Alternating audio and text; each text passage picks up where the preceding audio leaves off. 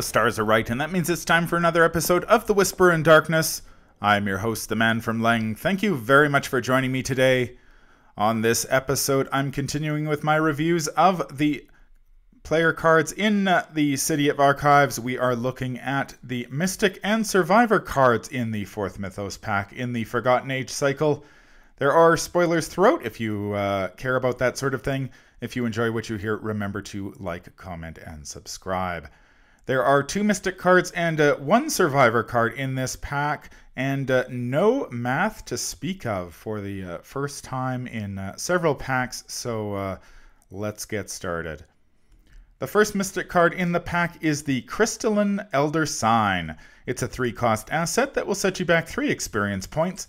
It has a wild skill icon and the item, relic, and blessed traits. In order to play the Crystalline Elder Sign, you need to seal either the +1 or Elder Sign Chaos token on it. While the Crystalline Elder Sign is in play, you get +1 willpower, +1 intellect, +1 combat, and +1 agility. And the Crystalline Elder Sign will take up an accessory slot. When the seal mechanic was unveiled in the Forgotten Age cycle, or the Forgotten Age Deluxe box, excuse me, I expected quite a few cards in the cycle would take advantage of it. I expected not only Mystic cards, but also cards in other classes, as well as encounter cards to seal tokens left, right, and center. In the end, we received only 3 cards that used the seal mechanic: Premonition in Heart of the Elders, Crystalline Elder Sign in this Mythos pack, and Seal of the 7th Sign in Shattered Aeons. I'm of 2 minds on the Crystalline Elder Sign. On the one hand, I like it. It's non-unique and it boosts all of your stats. If you pick up a Relic Hunter from the Essex County Express, or you play Dr. Ellie Horowitz from the Forgotten Age Deluxe expansion, you can have 2 Crystalline Elder Signs in play, boosting all of your stats by 2. You have to seal 2 of the best tokens in the Chaos bag to do it, which probably won't make you many friends in multiplayer, by the way, but a static +1 or +2 boost to all of your stats is impressive. I say Crystalline Elder Sign seems great because there aren't that many Mystic Investigators who are interested in leveraging a +1 stat boost across the board, especially in multiplayer where Investigators tend to specialize. Take an investigator like Agnes Baker, for example. Agnes has 6 willpower, 3 intellect, 3 combat, and 4 agility with a Crystalline Elder Sign in play. Now, Agnes would certainly welcome the willpower boost and possibly the agility boost as well. However, the intellect and combat boosts are pretty much wasted on her, since she tends to investigate and fight with willpower anyway. When you look at it that way, why would Agnes bother to pay 3 resources, 3 experience points, and seal one of the better tokens in the Chaos bag for what really amounts to a +1 willpower bonus, when Holy Rosary from the core set will basically do the same thing for less resources, far less experience, and it will give you a +2 sanity to boost. I'd be willing to argue that any Mystic or off-class Mystic who relies on Rite of Seeking, Shriveling, and Mists of Rillier to get the job done, that is almost every Mystic or off-class Mystic that I've played or seen played recently, is in the same boat. Crystalline Elder Sign seems fantastic at first glance, but most of those stat boosts are going to go to waste on those type of Mystics, for whom willpower is the end-all and be-all of stats.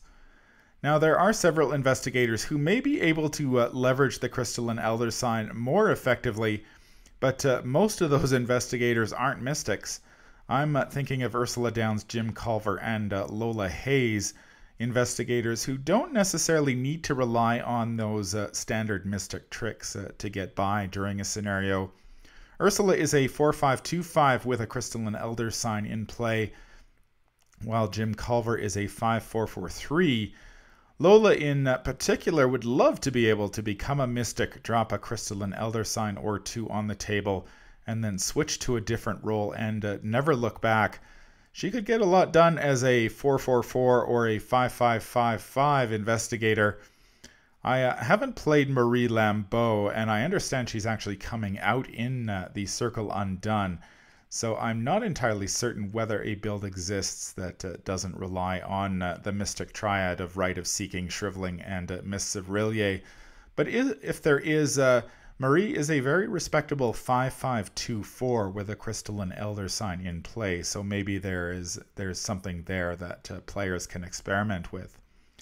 Now, Father Mateo is a special case since he is the only investigator of the bunch who can put Crystalline Elder Sign in his deck at the start of the campaign, because he does get that 5 experience points. Now, he can only put one of them in his deck, but if he can get that down on the table early enough, he's a 5/4/3/4, which is pretty decent. If you're interested in this type of deck, Ian from Mythos Busters has been playing Father Mateo build live on Twitch that does use the Crystalline Elder Sign. At least it did when I looked at the first episode. Personally, I haven't tried the Crystalline Elder Sign in Mateo, preferring to stick to St. Hubert's Key for the willpower and intellect boosts. Now, Crystalline Elder Sign may be a slightly better choice.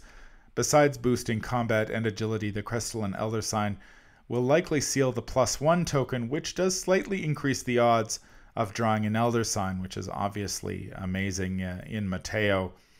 I did consider purchasing the Crystalline Elder Sign in several iterations of the deck that I built. However, then I remembered there's a better option. That brings me to the another problem with Crystalline Elder Sign, namely that the Key of Ys exists. For just 2 more experience points, you get an accessory that can potentially boost all of your stats by 3.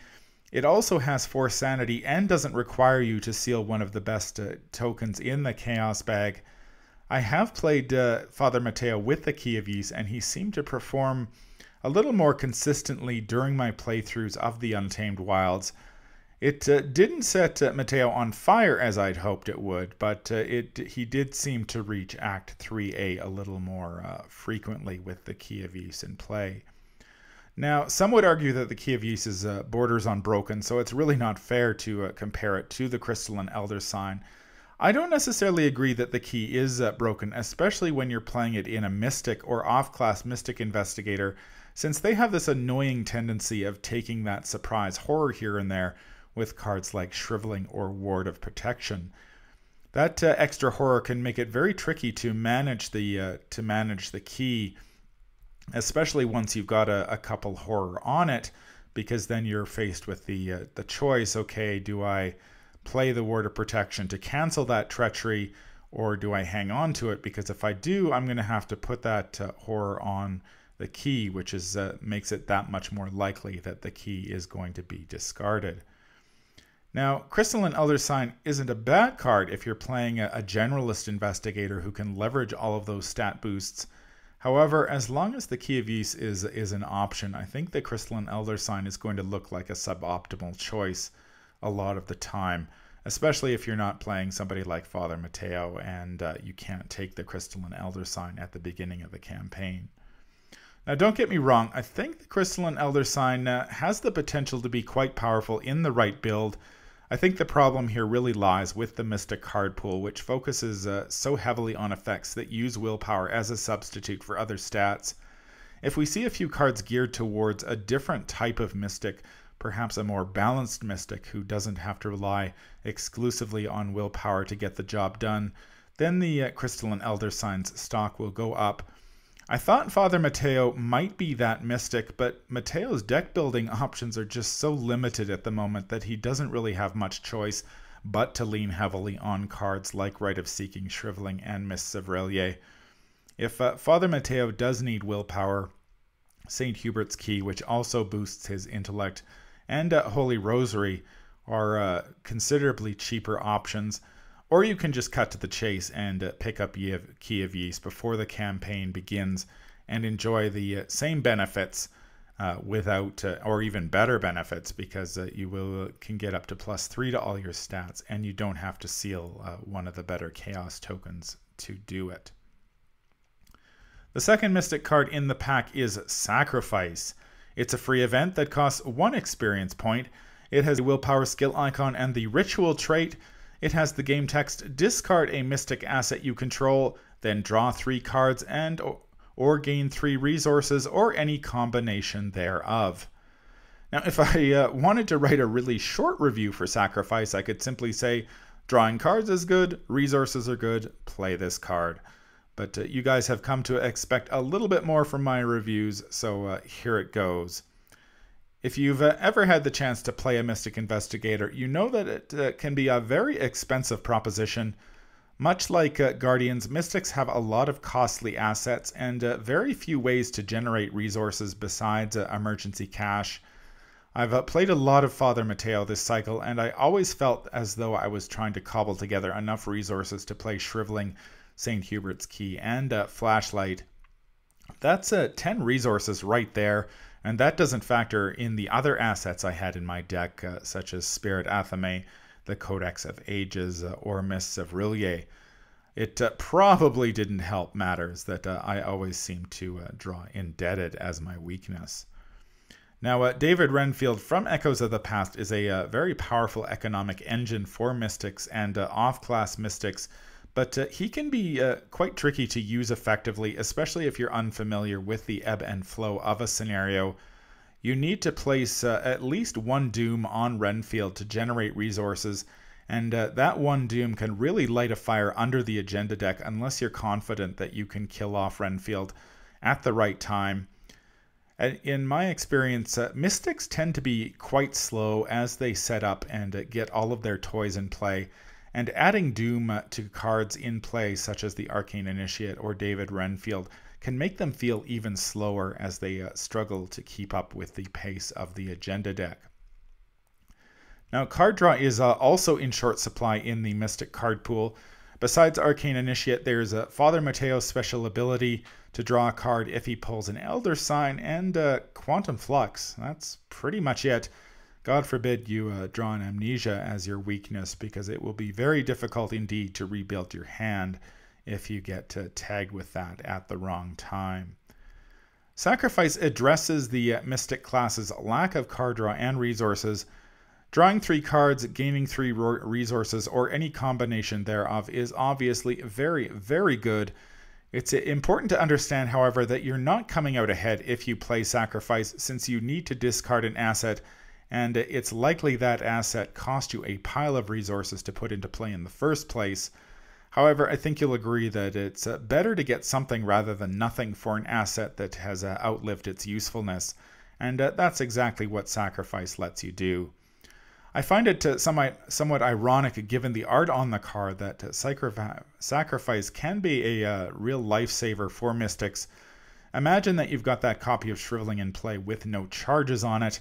You've got another copy of Shriveling in your hand, but no resources to play it. Sacrifice fixes this predicament quickly, so you don't need to spend an entire turn simply generating resources to play that second copy of Shriveling. Or perhaps you find yourself in a situation where flight is preferable to fight. Sacrificing that Shriveling to play the Astral Travel in your hand makes a lot of sense in this situation. I can think of plenty of other times where I would gladly exchange an asset in play for cards and or resources to play another card in my hand. Whenever an asset has outlived its usefulness, Sacrifice lets you turn that disadvantage into an advantage. Now, Sacrifice is also a great way to deal with potentially dangerous allies such as the Arcane Initiate or David Renfield, who we talked about earlier. Now, Mystic players usually try to kill off these allies before they cause the agenda to advance. Most players prefer to let an enemy or treachery do the dirty work for them so they can get the full benefit of those allies' health and sanity. But if there are no treacheries or enemies in sight, Sacrifice is your other option to consider. You get to remove that Doom from play and get a few cards or resources for your trouble. In this type of situation, playing Sacrifice is really a win-win, even if you don't recover all of the resources you spent to put that asset into play in the first place. As I mentioned at the top of the review, card draw is great, and resources are great. Sacrifice gives Mystics and off-class Mystics a way to generate both. You've got to discard a Mystic asset to do it, but that's a relatively small price to pay for the cards and resources, especially if those cards and resources will get you out of a jam. Mystics don't have many ways to generate cards and/or resources, so I expect to see Sacrifice make the cut in a lot of Mystic decks going forward. There is only one Survivor card in the pack, and that is On Your Own. It's a 2-cost asset that costs 3 experience points. It has a willpower skill icon and the talent trait. It is limit 1 per investigator. It has the game text, discard On Your Own if you control an asset that takes up an ally slot.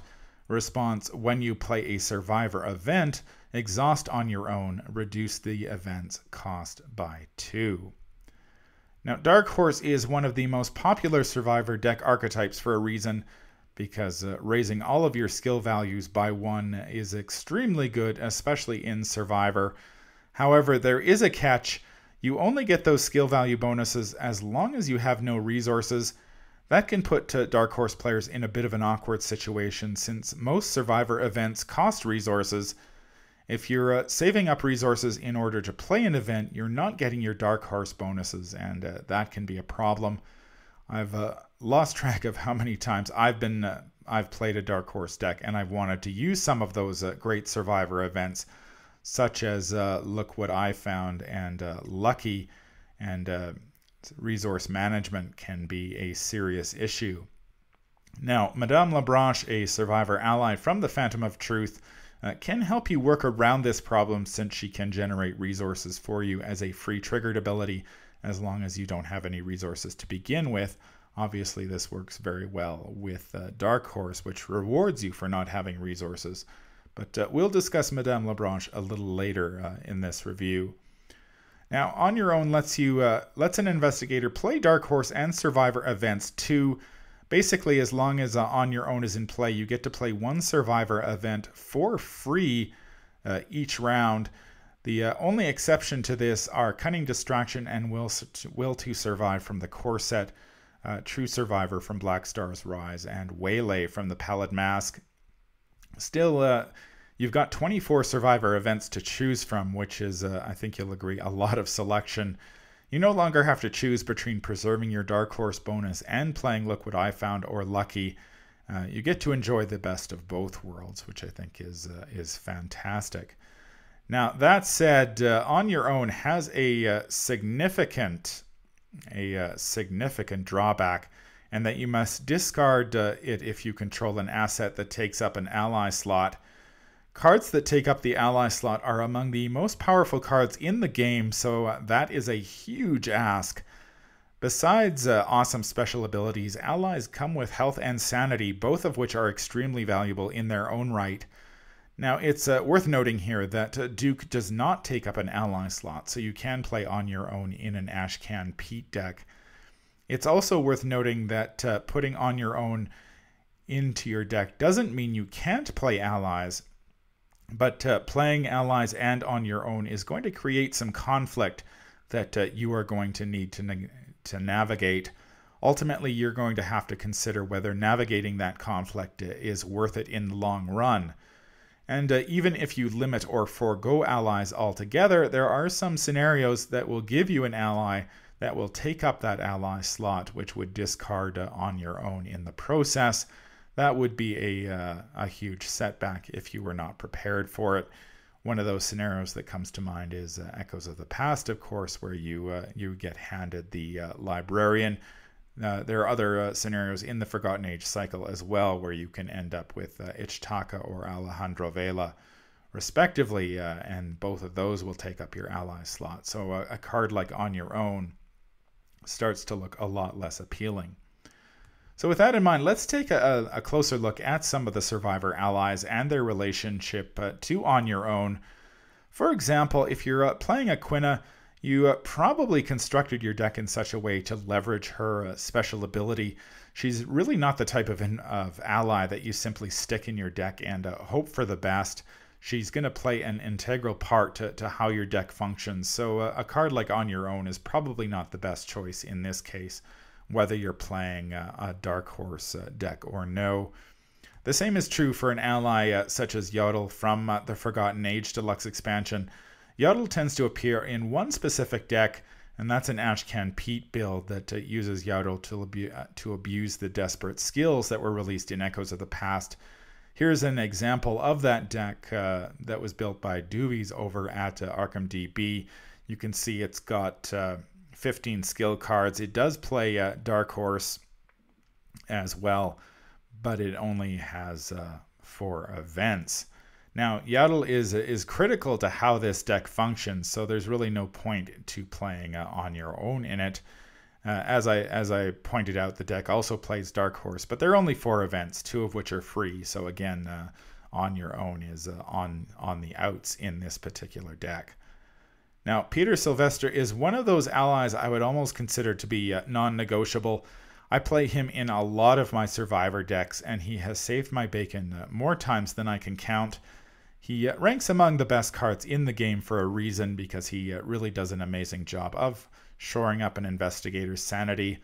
Investigators such as Ashcan Pete, Silas Marsh, and the latest addition to the class, Rita Young, who will appear in the Circle London, all have a sanity value of 5, which really doesn't leave a lot of room for error.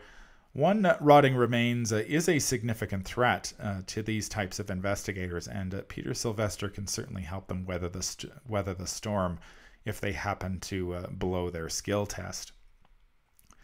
Now, when I played the Return to the Night of the Zealot campaign with Silas Marsh, I did take a long, hard look at On Your Own.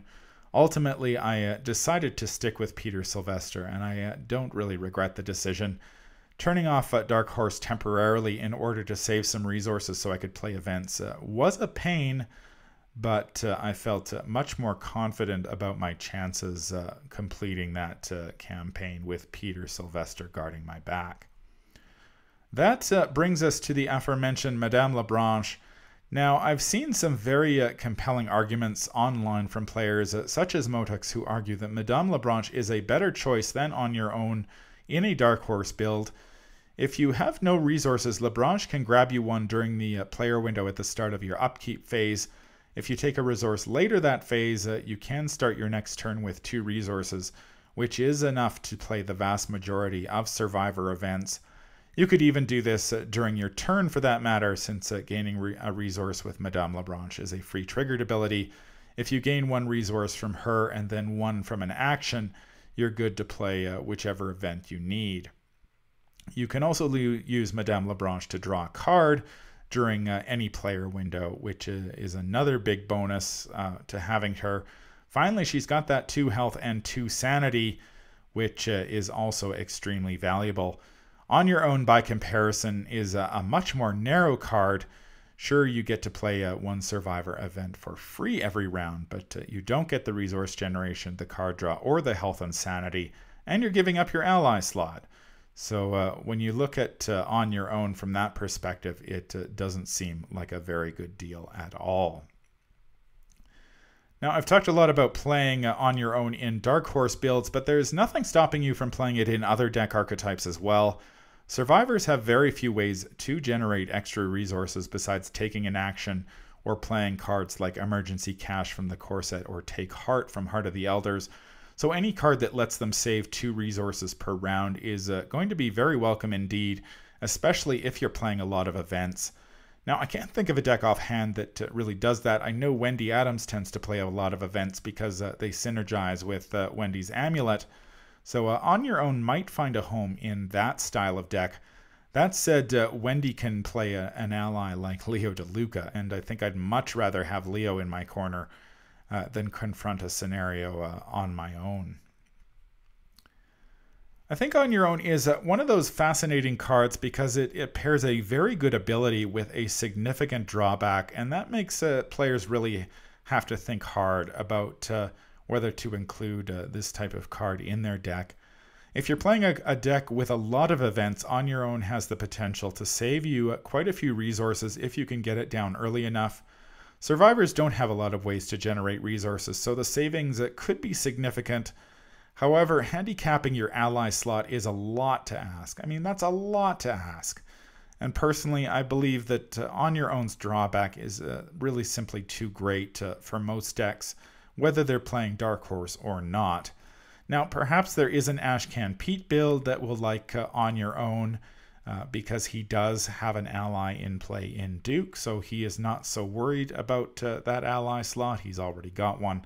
Or perhaps we'll see another survivor investigator down the road who relies on events to get the job done, in which case on your own may be worth a second look. I don't think you're making a mistake if you put on your own in your deck, but before you do, I think you really need to determine whether it's worth sacrificing that ally slot for. And personally, I'm not convinced that it is. That's going to do it for my review of the Mystic and Survivor cards in the City of Archives.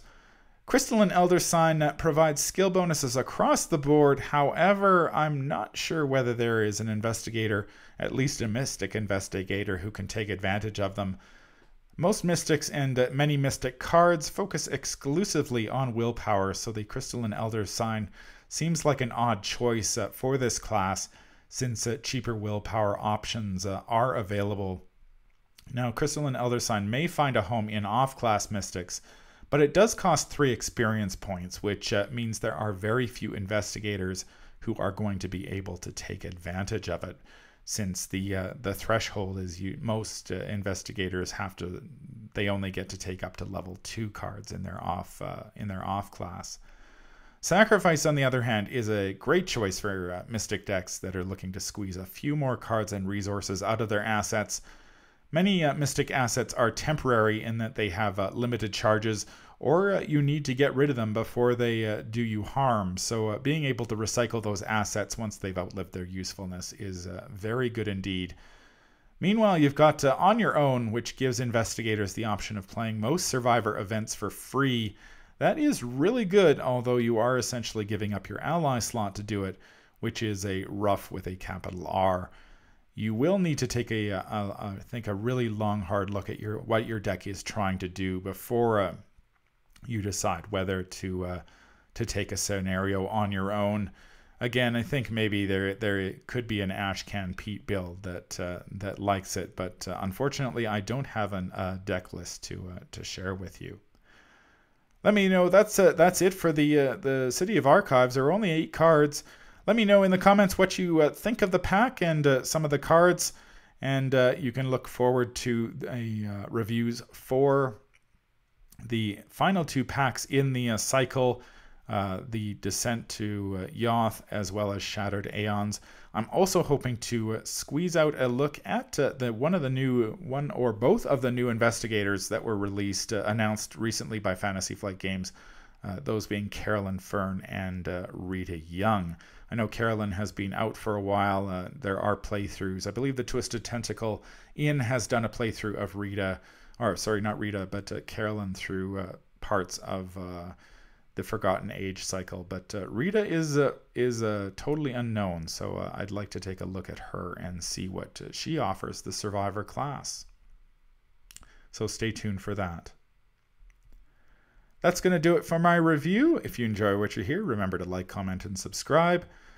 If you need to contact me or you have any questions about the game, you can reach me at manfromleng@gmail.com. I'm also on Twitter at manfromleng. Until the stars are right, keep your shotgun close and your elder sign closer. Take care out there, and happy investigating.